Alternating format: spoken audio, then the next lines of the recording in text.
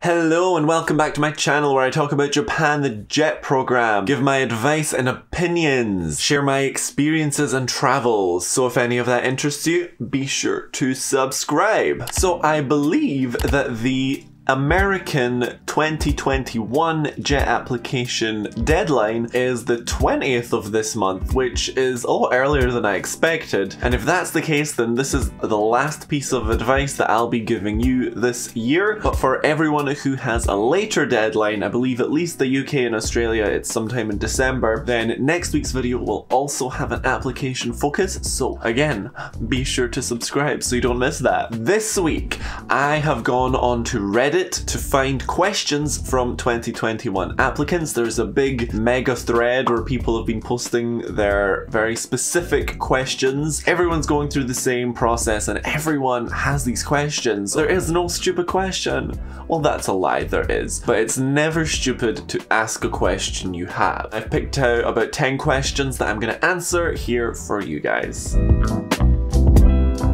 Hi all, aspiring JET from UK here. Under the employment history tab, I did an unpaid internship for 9 months with the NHS, so a well-known organisation. Would I be able to put this experience under there as there is no part for volunteering? Thank you. A lot of us who apply don't have, for example, much teaching experience or any teaching experience, and we have to really kind of spin the little vague bits of experience we have to make it seem like a much bigger deal. This is just another example of that. You know, you got to spin what you have, make it work for you. Don't say like anywhere in the application, oh, I did this unpaid internship thing and it was kind of like a job, so I'm just gonna put here blah blah blah. No, this is my old job. Put it that way, make it defined, like say what it is, spin it how you want it to be perceived. And you know, if you're not supposed to do that, I really don't think they're gonna care if you put unpaid work in the work section, in my opinion. I'm technically bilingual, but learned English second. Would it affect my application if I put a different native language and listed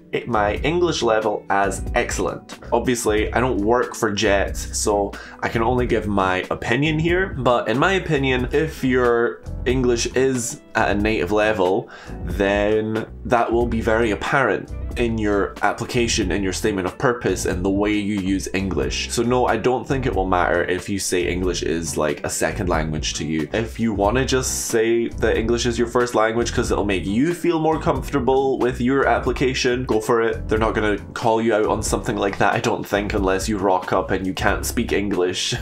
US applicant. I'm a bit worried about how my academic transcript looks in relation to the rest of my application. Does anyone know if there are certain GPA minimums, etc.? Also, since my transcript shows a vast improvement in the later semesters, do you think I should use space in my statement of purpose to discuss so there is some context? The only requirement the JET program has is that you have a degree. I really think specific grades and stuff, they don't care that much. That is really not that important. And so to answer the second part of that question, I really don't think that's worth addressing in your statement of purpose, because that's not what the statement of purpose is about. The purpose for you applying for JET is not because you did better in the later part of your degree. I heard somewhere that if you put all your preference choices as main cities, i.e. Tokyo, Osaka, Kyoto, you're more likely to get rejected as they want people to go to more rural areas. Is that true? Would even more remote boost my chances, or does it not matter at all and they'll send you wherever they want? Ultimately, they will send you wherever they want. The preferences is by no means any guarantee. I think you are less likely to get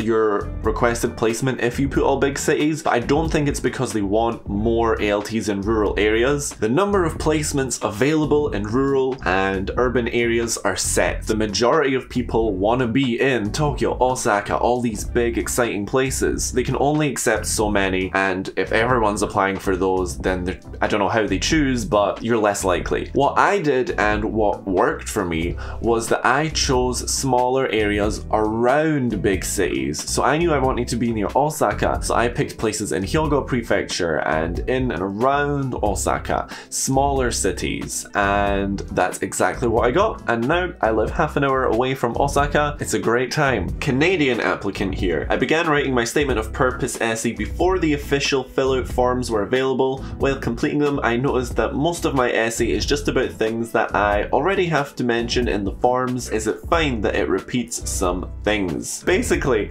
if you are going to repeat stuff from your application, you should only be repeating the bare minimum to give context to allow you to elaborate and add to that. If you're just throwing it in there so something you've done is mentioned, that's pointless. That's a waste of words. Your main core teaching experience or your main traveling abroad experience, of course you're going to have to talk about that in your statement of purpose. I think the main thing which bugs me when I read people's statement of purposes is little details. So like if they say, oh, my degree in blah blah blah, where I got a 2-1 in 2000 and whatever, the bare minimum you need to mention to then elaborate is, oh, I have a degree in blah blah blah. Okay, I hope that makes sense. I'm aspiring jet from UK. I'm not a teacher, so I don't have teaching experience in that sense. However, I'm a firefighter and in charge of my station's school program, so I'm the one that goes to schools and delivers fire safety lessons to children aged year 1 and year 5. I have also given road safety and bike safety lessons to teenagers and adults. Could this be classed as teaching? Honestly, you probably have more teaching experience than the majority of applicants.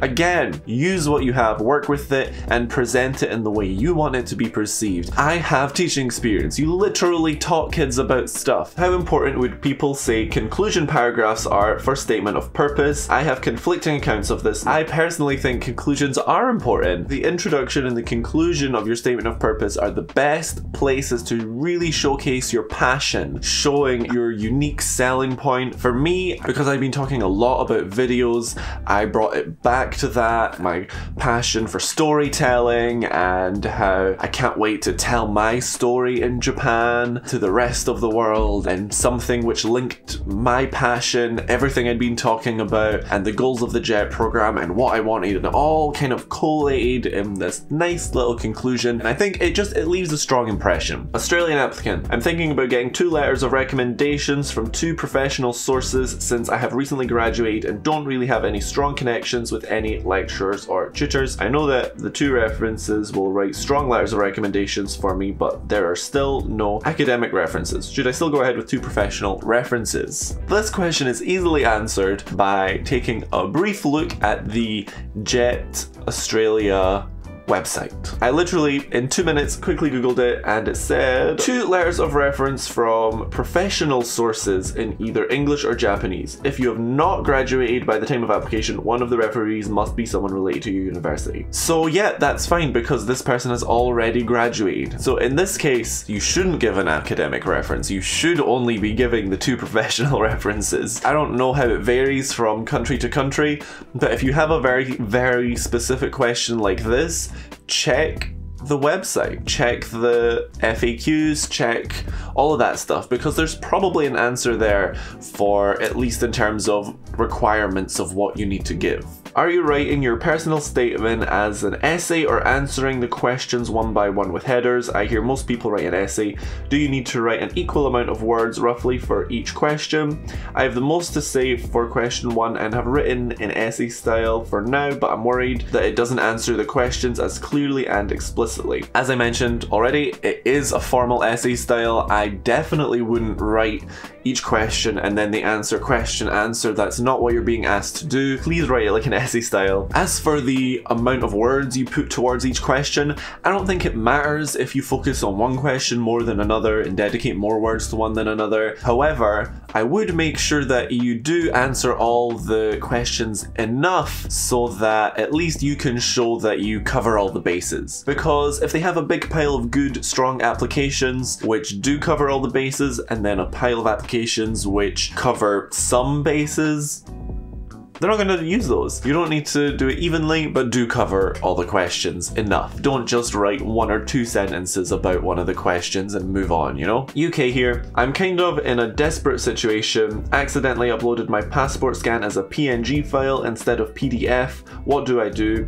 Is my whole application going to be rejected because of this? So this is a perfect example of why you really need to quadruple double check everything like a million times. But you know, we're all human, we make mistakes, stuff like this happens. Do I think that they're gonna throw out your whole application? No, I don't think they would. But all you can do is email them a copy of the PDF, just say, hey, sorry, I've just realized I accidentally sent a PNG instead of PDF. Here's the PDF, hope it won't affect my application, thanks, bye. I mean, you can say it more formally and politely than that, but that's all you can do. You can't resubmit the application, so try not to think about it. If you have any tiny or stupid questions of your own, just comment them below. If you don't, they're just gonna weigh on you until you get an answer, so just ask. That is the moral of this story. And that brings me to the end of this video. I hope you found some of this content relatable and helpful. Good luck with your applications, American ALTs. As for everyone else, as I said, there's more application related content coming, so